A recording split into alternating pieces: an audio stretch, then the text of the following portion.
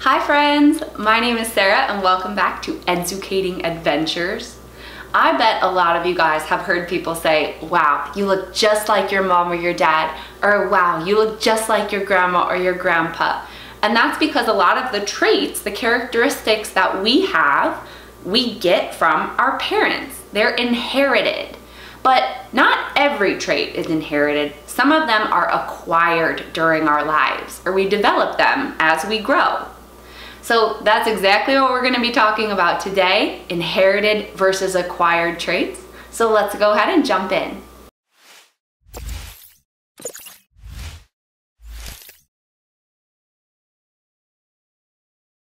When we think about traits, we can think about our characteristics.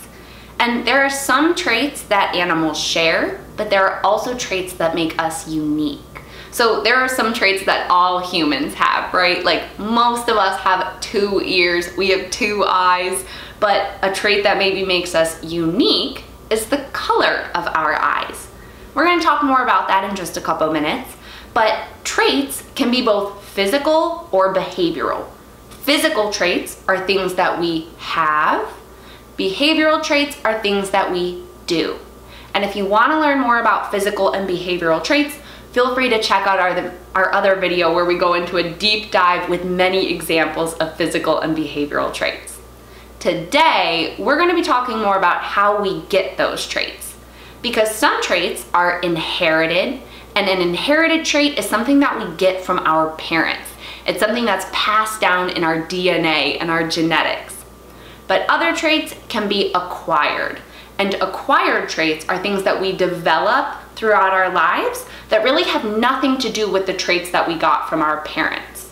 So both inherited and acquired traits can be physical or behavioral. And when we think about a behavioral trait that's inherited, sometimes we call those instincts. And instincts are things that we were not taught, but we still know how to do. You might have heard about instincts when we think about our pets at home, our dogs and our cats. They still have some of their instincts that their wild relatives have. We're going to talk more about that in just a couple minutes, but before we get started with that, let's look at some inherited and acquired traits that humans have. So an inherited trait that we might get from our parents is our eye color. And that is one of the things that we said kind of makes us different from other humans. If both of your parents have brown eyes, you're probably going to have brown eyes. And if both of your parents have blue eyes, you probably are going to have blue eyes. That's a trait that's passed down from our parents. Something else that we get from our parents is our height. If both of your parents are tall, odds are you're probably going to be tall too. And same thing, if both of your parents are a little bit shorter, you probably are going to be a little bit shorter as well. Some of you guys might have freckles, and I bet that freckles run in your family. I bet you're not the only person in your family that has freckles. That is something physical that's inherited or passed down from our parents. But remember, we said that inherited traits can also be behavioral. So something you guys are doing right now that you might not even realize is breathing. The ability to breathe is not something that we're taught. It's something we know how to do right away when we're born. It's inherited. It's an instinct. So when we take a big breath in, that's a behavior that our bodies just know how to do. Another thing that you're probably doing right now, that's an instinct, is blinking. Our bodies just know to blink when there's wind or there's dust. We have to blink to help keep our eyes clear and clean. And that's not something that we're taught. It's something we know how to do. It's passed from our parents in our genetics. So that is also an inherited behavioral trait or an instinct. Now, there are a lot of traits that we inherit from our parents, but we also acquire or develop a lot of traits throughout our life. If you look around at your friends and your family, you might notice that we all have different hair length. We can cut our hair throughout our lives and acquire a different hair length. If you've ever skinned your knee really bad or had a bad cut, you might have a little scar left over from that accident. And those scars are something we have acquired. They're usually not something that we're born with. We develop them throughout our lives, and they have nothing to do with the traits that our parents have passed down to us. I'm sure a lot of you guys either know how to or are learning how to ride a bike. That is a trait or a behavior that you have to learn. You're not born knowing how to ride a bike. You have to learn how to do it. And same thing with reading and writing. That's knowledge and traits that we have acquired during our lives. Even your favorite food is an acquired trait. We have to try a whole bunch of foods and figure out what we like. We develop a love for specific foods, maybe candy or chocolate. So all of these things are traits that we've acquired during our lives. They are not things that we inherited from our parents. Now let's think about some other animals, some non-human animals. And again, we're going to start with those inherited traits that are passed down in their genetics. If we think of a rattlesnake, rattlesnakes inherit a rattle. At the end of their tail, they have those extra special scales that they can use to kind of warn predators of their danger. And something else that they inherit is the behavior of rattling the rattle when they get scared. There's no rattlesnakes that teach the younger rattlesnakes that they should rattle their tail to warn off predators. They just know how to do that. It's an instinct. We might also think of gazelles or antelopes over in Africa. A lot of them have that brown color that helps them camouflage in tall grasses. That brown color is passed down from their parents. Most of the time, their parents look very, very similar to them with their colors and their patterns. However, gazelles also inherit the behavior of knowing how to hide from their predators. If they hear a rustling in the grasses, they're not going to jump up and down and cause a lot of attention to be put on themselves. They're going to hold really still and look around. And that is a behavior that they inherited.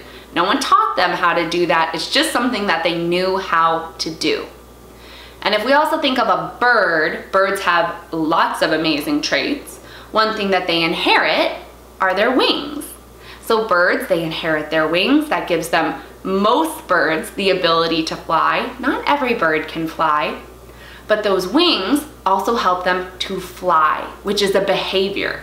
And some birds even migrate south for the winter. That's an instinct. They're not taught to migrate. Their bodies kind of know deep down it's an instinct that when it's cold, it's time for them to travel somewhere warmer. So a lot of times these inherited physical traits, they actually help animals do their behavioral traits. But a lot of times those behaviors are embedded deep within them, their instincts. And like I said before, sometimes when we think of instincts, we think of our cats and our dogs and their wild relatives. If we think of dogs and wolves, they chase their prey, right? They're carnivores, they have to go hunting. And sometimes our dogs like to chase stuff too, whether it's a squirrel or a rabbit. Some dogs just have that innate behavior, that instinct to chase smaller animals. When wolves are tired, they also pant. They open their mouth, they let their tongue hang out, and I'm sure some of you guys have seen this behavior with your dogs at home as well. It's an instinct for them when they're tired to open up their mouth and pant. Now, if we think of our cats at home, we know that their wild relatives, so maybe some lions or tigers, lions and tigers have lots of vocalizations. They make a whole bunch of different sounds based on their emotions. They might hiss when they're upset, and cheetahs, they're really well known for purring when they're happy. Our cats at home, they hiss when they're upset and they purr when they're happy. These vocalizations are behaviors that are within them. They're instincts. No one taught them how to purr or to hiss. They were born knowing how to do it. Now let's think of some acquired traits that wild animals have. If we think of an elephant, an African elephant, we usually picture them with very long tusks. But sometimes, whether it's from competition with another elephant or maybe an accident that they had, those tusks can get broken. So a broken tusk is a trait that they have acquired, that they've developed throughout their life. They were not born with a broken tusk.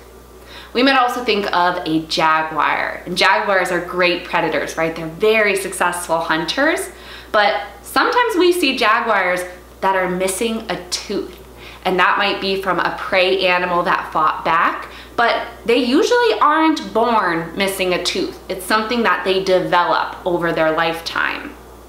Now, acquired traits can also be behaviors. So if we think of where deer like to hang out, usually in grassy areas, but grassy areas are sometimes home to wolves as well. So deer have learned the areas where the wolves hang out, and they've acquired the ability to stay away from those areas to avoid the wolves.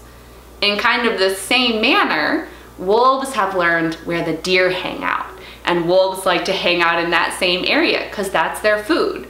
So a deer or a wolf knowing where to hang out in their ecosystem, that's an acquired trait. That's something that they learned where they should go. Kind of along those same lines, an elephant, they migrate huge distances, really, really far. Sometimes they have to cross rivers. And elephants are known for having a great memory, for being really smart. And so sometimes elephants, when they're crossing the river, they remember where the most shallow part of the river was, and they travel back to that area to cross the river. That's an acquired behavior. They weren't born knowing where the shallow part was. They had to learn it over their lives. So these inherited and acquired traits, they help animals survive or make it a little bit harder for them to survive.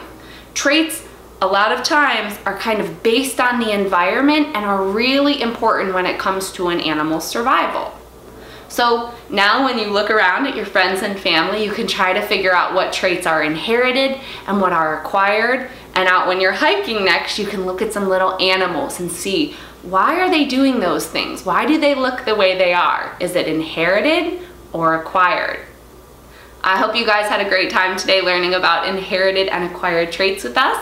If you guys want to learn more, you want to do some activities, do some quizzes, have some projects, you can check out our website. Our link is below. And I hope we see you guys next time at our next educating adventure.